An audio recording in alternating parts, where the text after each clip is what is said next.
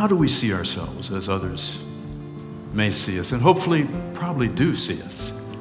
Well, let's realize that we need to think about this idea of love, and that love actually outmuscles sin.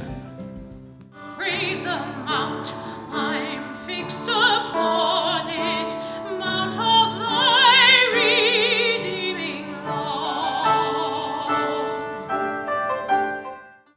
I'm Bill Turpie, pastor of New North Church in Hingham, and even though our church is more than 200 years old, on Sundays we believe we're creating an experience that is shaped for our times and the needs of our hearts. Stay with us, we'll be back in a moment.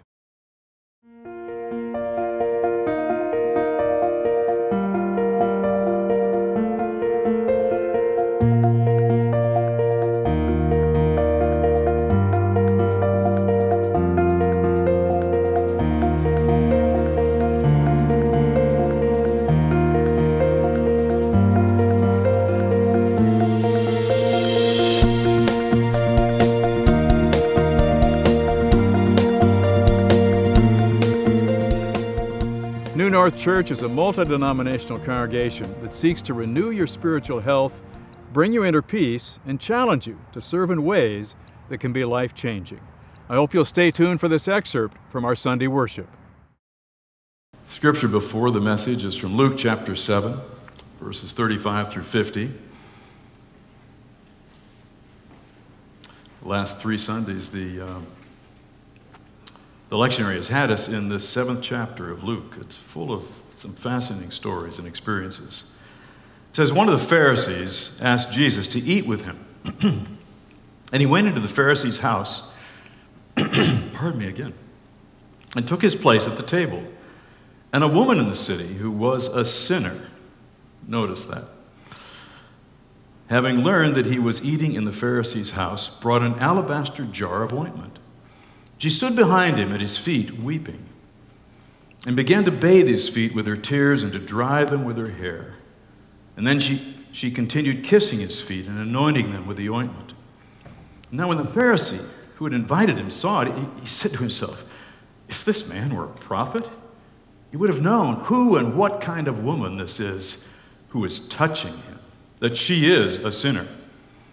Jesus spoke up and said to him, Simon, I have something to say to you. Teacher? He replied, speak. A certain creditor had 2 debtors. One owed 500 denarii and the other 50. When they could not pay, he canceled the debts for both of them. Now, which one of them will love him more? Simon answered, I suppose the one for whom he canceled the greater debt. And Jesus said to him, you've judged rightly. And then turning toward the woman, he said to Simon, do you see this woman? I entered your house. You gave me no water for my feet, but she has bathed my feet with her tears and dried them with her hair. You gave me no kiss, but from the time I came in, she has not stopped kissing my feet. You did not anoint my head with oil, but she has anointed my feet with ointment. And therefore I tell you, her sins, which were many, have been forgiven. Hence she has shown greater love. But the one to whom little is forgiven loves little. And then he said to her, your sins are forgiven. But those who were at the table with him began to say among themselves, who is this who even forgives sins? And he said to the woman, your faith has saved you. Go in peace. The word of the Lord for the people of today. Pray with me.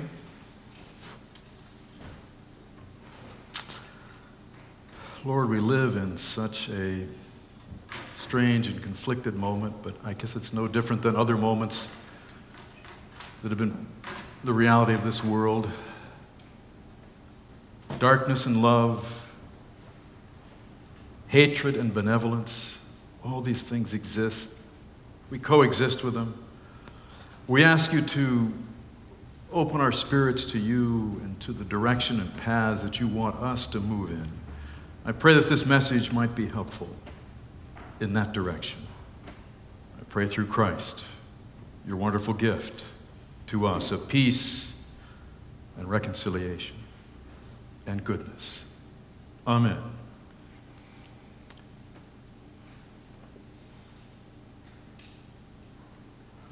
Well, I just feel like that moment in Orlando overshadows things a bit, but you know, we do live in a conflicted world. We live in a world of some really sick people. We live in a world of some wonderful, amazing people. And so this message is based on some ideas that I haven't really preached about before. And I find that interesting and intriguing, and I struggle with it in the midst of what we've just seen happening. But I think its truth is still valid. Yeah, I think it's still valid. So let me start in this way. There's a fellow who just retired from teaching not too long back, and he was thinking about his legacy, and he felt that he actually hadn't maybe been that great a teacher, and so he worried about how he should be viewing himself. And along the way, he'd get a note from a student who'd said, you know, thank you. You really helped me. You made that course clear, and thanks for your personal attention.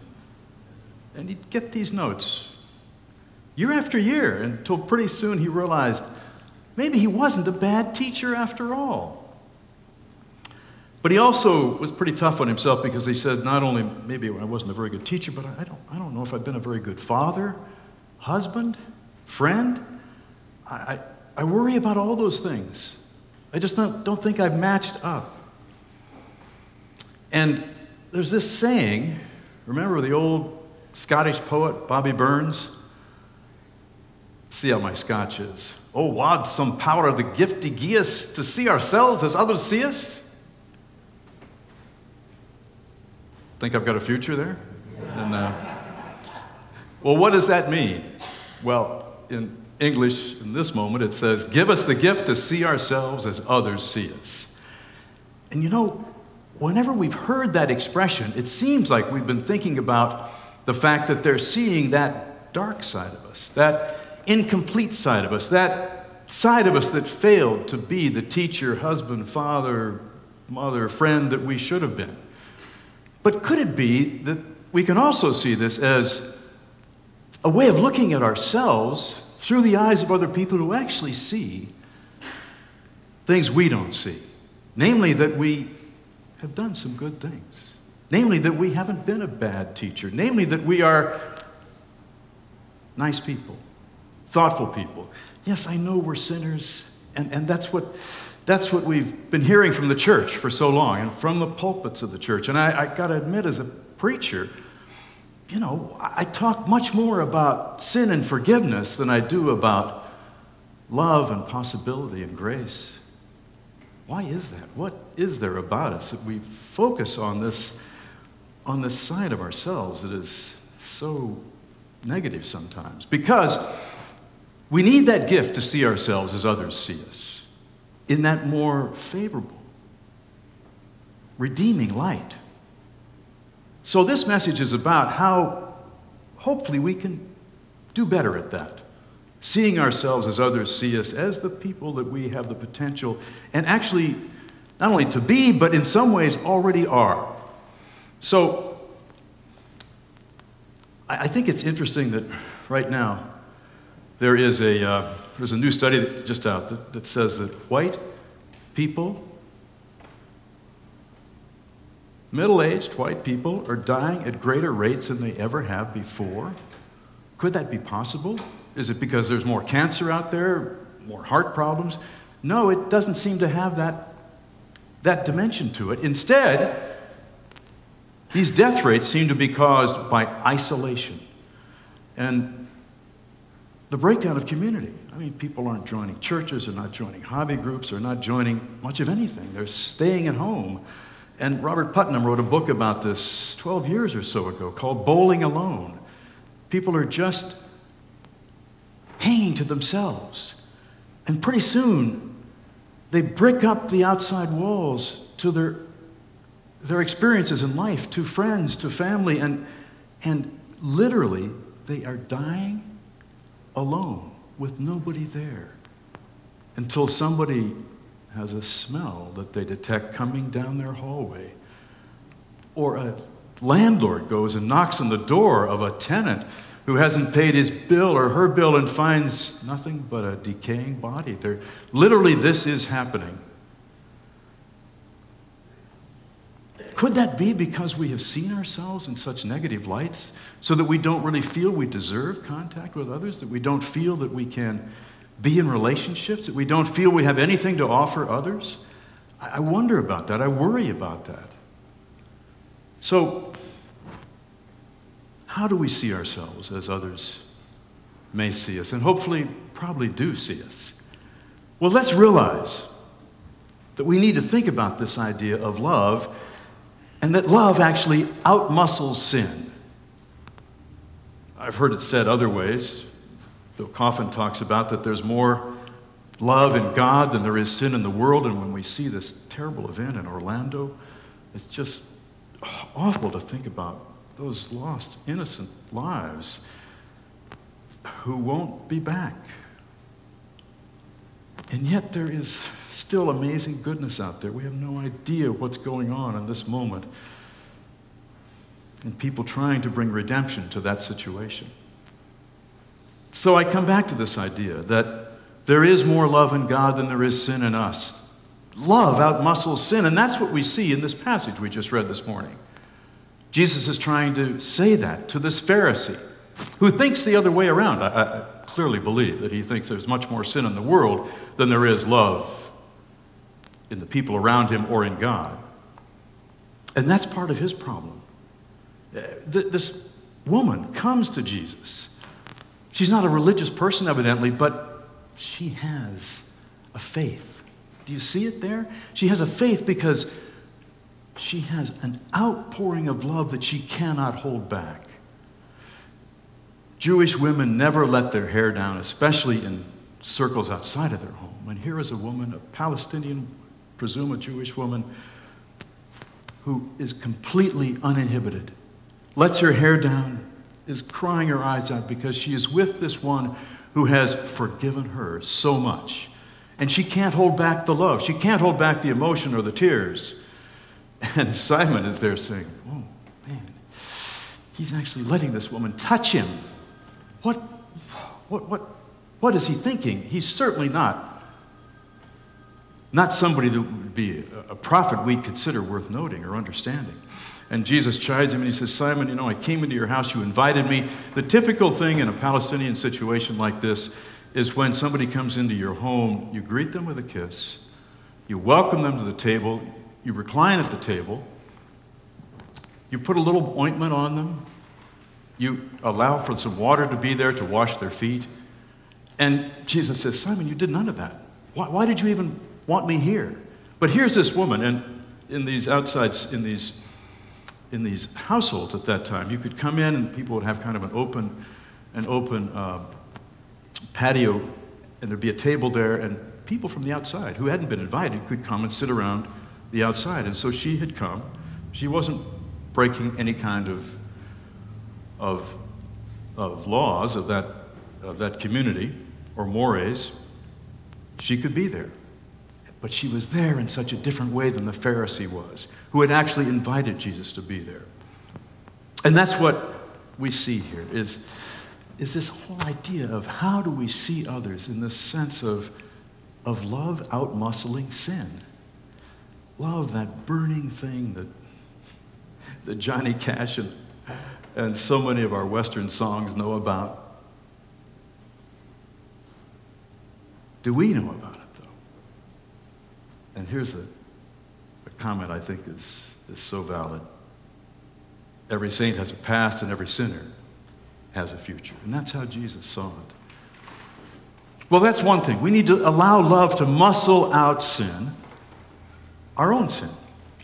And then we need to recognize love is without boundaries, and love and faith even merge. I've been thinking about this a lot.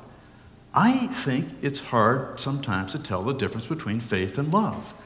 In the scriptures, I think it's hard many times to see that difference. You know, you've heard me talk about this. There's 4 different words that the Greek language uses for love. Stergo is the love of parents for children. Phileo is the love friends for one another. Phileo is people you like and you kind of love because you like them, and vice versa. And then there's agape love, which is that unconditional love. And then there's eros, sexual love. And we break these down, and we're translating the Greek language into the New Testament. We try to make sure that we see the difference between these. But in some ways, you can't really do that. They all reduce down together to this idea, this concept, this sentiment, this God thing called love. And that's what this woman has. She has love because she's been forgiven, or does she have forgiveness because she loves? Think about your loves. What about the first time you saw snow? What about the first time you really experienced yourself doing something amazing, laughing your heart out with a friend, lying in bed with somebody you loved or love? Could those be acts of faith? Why not? And that's what Jesus says. Here is this woman who is embracing Jesus, showing her love, and Jesus is challenging the Pharisee. He's saying to the Pharisee, in effect, you don't have love because you don't have any forgiveness. If you could forgive, you could love. This woman loves because she's forgiven, but she also has this sense of forgiveness because she's both been loved and has love. And the Pharisee has a hard time with that. We may have a hard time with this. If you can't forgive somebody else, it's really hard to forgive yourself, but it's also hard to love. It's also hard to be loved. And Jesus is inviting this Pharisee into a loving relationship with the Creator. So you've got to realize that love and faith coalesce. They may be the same thing. I know you said, no, they're different. They've got to be different. I challenge you to think about that. If God is love, which the Scripture says several times, God is love, that's more important than faith. And faith and love go together. And faith sometimes is love, and love sometimes is faith. And it's all good. So if you want to see yourselves as others see you, here's something I've never said before from the pulpit. Accept the idea of nice. It's okay to be nice. Really? Is that all you got for us today, Bill? Nice? Come on. Well, why not? Why not? And here's an idea of nice. Don Rickles, the master of the insult. This same teacher I was telling you about, same teacher took a stand-up comedy course in New York City, and the teacher for that course said, you know, when you're there as a stand-up comedian, if people perceive that you're nice and a good person, you can say almost anything. And Don Rickles is actually an example of that. I've heard him say some brutal stuff to people, but you know, he gets away with it because you think of him as, he's actually a pretty nice guy. Listen to him interact with Jimmy Fallon, or, you know, there's something going on there. So, it's important. Niceness is important. Sometimes you are nicer than you realize you are. And that niceness is part of God as well. Talks about God being good. And the word for good is very meaningful and powerful, I believe, in the New Testament. And that is a word that connects to nice. Don't know if you saw the movie, Mr. Holland's Opus. It's a wonderful movie. It was out maybe 15 years or so ago. Richard Dreyfuss played the lead role of a fellow who was a music teacher, but he was actually a musician, he was a composer. And he wanted more time to compose, so he got a job that he thought would be steady, would give him some income, and then he could use his off time to compose. But what he finds out is his teaching role takes over his desire to write great music. And he does amazing things for his students and with his students. And finally, the time comes for him to retire, and he feels like he's been a failure, that he really hasn't done anything of significance. But the way the movie unfolds, as it turns out, almost all of his students come back, and they play this opus that he has written, and they do it beautifully and wonderfully, and they give him a tribute to let him know how much he's meant to them, how much he has meant to them. The sad thing in the movie is that they don't tell him till the end of his life. So, if you're going to be nice, why not practice it now? And there's something about this. Practicing nice, you'll start feeling better about yourself. And just possibly you'll learn to see you as others do, as that nice person. And it's okay to be nice. Did I say that? I mean it. New North Church has a tradition of providing rich musical experiences in its Sunday worship services, drawing on talent from a range of gifted artists. Here's one of our musical offerings for you to enjoy right now. Count the fount of every blessing, tune my heart to sing thy grace. Streams of mercy never ceasing, call for songs of loudest praise. Teach me song melodious sonnet, sung by flaming tongues above.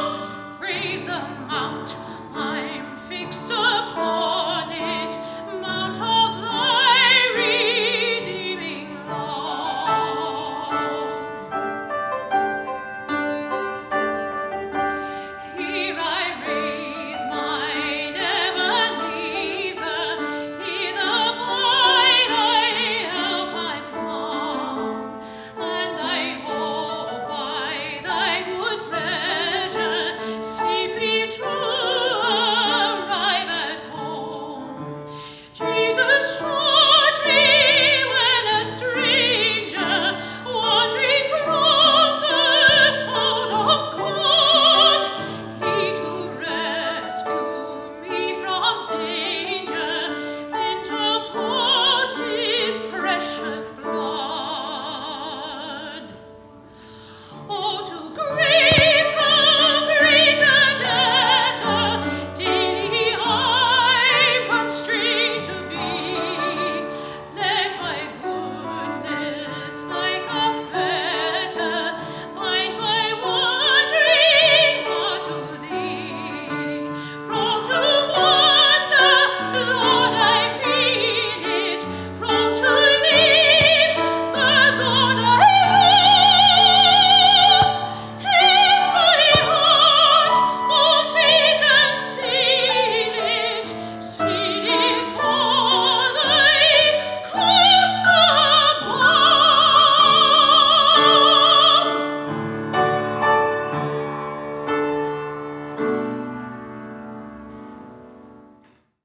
We hope you'll join us again as we explore the message of God in Scripture and in the unfolding mystery of our lives.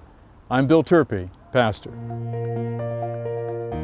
We invite you to join us when you can at our worship services at 10:30 on Sunday mornings.